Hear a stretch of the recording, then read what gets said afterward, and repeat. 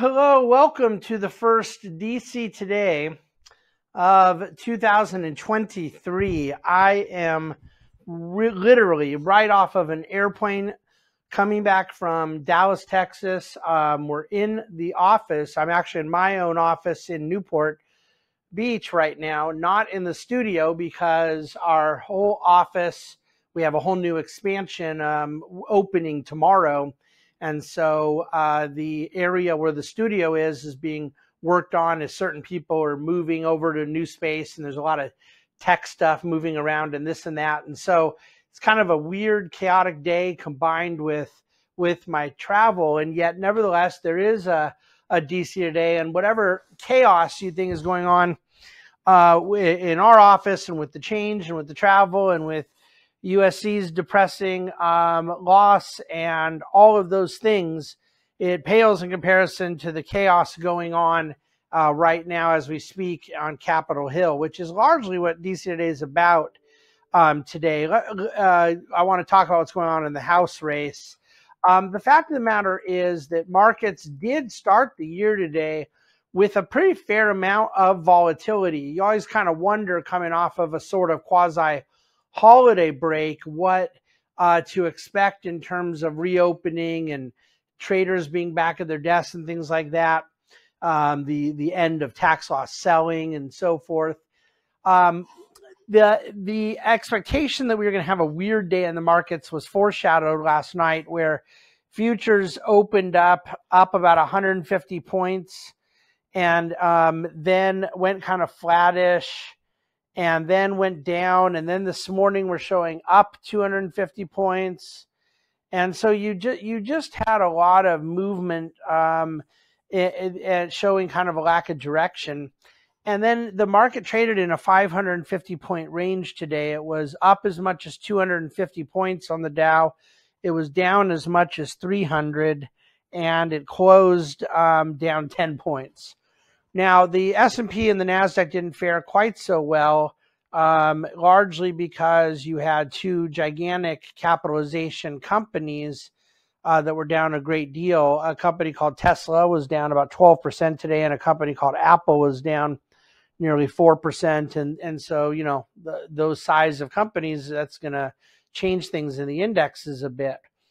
But the bond market rallied today. The 10-year yield was down 8 basis points, so you got quite a bit higher in bond prices. And the Capitol Hill, activity that, as I'm sitting here recording right now in the middle of the afternoon on Tuesday, January 3rd, I have no idea where it's going to go. And I don't know if we're going to know by 2:15 in the morning, let alone 2:15 in the afternoon. The bid for Kevin McCarthy to become the Speaker of the House, Republicans obviously have a majority, but his inability to get the votes necessary from someone in his own party means that they can't get to the 218 majority needed. And he failed on the first ballot, which was the first time it's happened in over 100 years. And then as I'm sitting here recording now, they've now gone twice more. So there's now been 3 different ballots, and he's failed through all of those as well. So at some point, does somebody blink? Does a compromise come? Do they keep doing this for months? Do they accept a motion to vacate and delay? I mean, there's a few procedural things that could happen. But when something hasn't happened in over 100 years, people start reading their 1836 textbook on stuff. God knows what's going to happen. And I don't know that it's a huge impact in the markets right now, but it probably can't be helping. It certainly adds to a little uncertainty. But the main takeaway I wanted to share with you today in DC Today is that I've really racked my brain thinking about this today. I read a number of reports. I talked to 2 friends of mine on the Hill. I don't think, regardless of how this gets worked out, I don't know how you can draw any conclusion than that the debt ceiling debate later in the year is going to be an absolute prime opportunity for a few of these folks on the Republican side to grandstand, but not just for the sake of a few days or a shutdown or whatnot, but potentially really holding out on that funding. The way it works, just so you understand, is that Congress passes legislation to pass a budget, and they've done that. Anyone who doesn't like the budget doesn't have to vote for it. But then there's a separate issue that is procedural, not legislative, about a debt limit. And the Congress has not passed a balanced budget amendment. So you can legislatively solve for debt limit anytime you want by saying you can't spend money you don't have. Congress refuses to do that. And Congress accepts budgets that don't do that. And people can argue all day long. In fact, I think most people would, by the way. That's what they need to do. We need to run deficits or whatever. I mean, I have so much I can say on this. I just don't want to waste your time right now because it's not really my point. Regardless of what one thinks should or should not be the size of government or our relationship with deficit spending, or whether or not the deficits are the fault of the fact that our tax rates are too low, or others who believe the spending is too high, or whatever. There are different opinions on all that stuff, and I most certainly have my own. But that's not my point. My point is that Congress agrees to this. It gets passed legislatively, and then the debt ceiling becomes this procedural thing that's totally unrelated to legislation, and it provides an opportunity for a legislator to not have to legislate. And that's what my grievance with it is. But I guess that's my takeaway from a market standpoint on this stuff with Kevin McCarthy today. Whether one likes him as Speaker of the House or doesn't is not necessarily my point.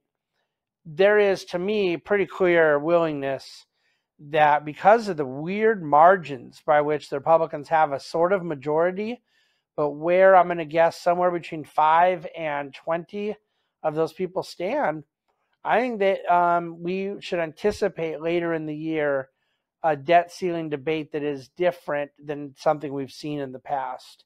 And I don't mean that in a positive way.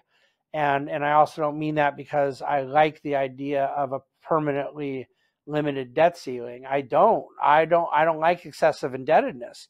But the way to solve for excessive indebtedness is to spend less, which is the responsibility of Congress appropriates money and passes budgets. So this whole thing is kind of weird. And maybe after the SC game yesterday, I'm not in the mood for it.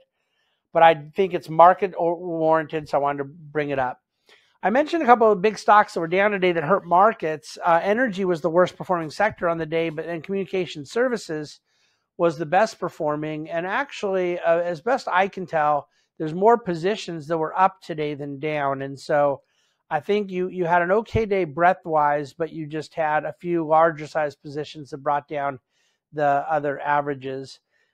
I have so much I want to say about where we are in the market, the economy. It's just that I wrote a 27-page white paper, over 9,000 words to do just that, and I don't really want to give it all away. That paper will come out on Friday of this week. There will be extensive video and podcast to go with it. There's a lot more to say that I just won't say right here. But for now, then today, that's the major story. A lot of escalations in Ukraine over the weekend from the vantage point of those who are rooting for Ukraine, not Russia, which I hope is still like a thing. Ukraine had a successful weekend, but that ended up not becoming the major story in the political news cycle today along this drama playing out right now on Capitol Hill. So I'm going to leave it there. We don't have earnings season starting for a couple weeks. Clients will receive a weekly portfolio report in the morning with the kind of end of the year summaries of a lot of different things. But that's our back to DC Today edition here on Tuesday, January 3rd. I look forward to coming back at you tomorrow, Wednesday the 4th. Have a wonderful evening. Reach out with any questions at thebahnsengroup.com.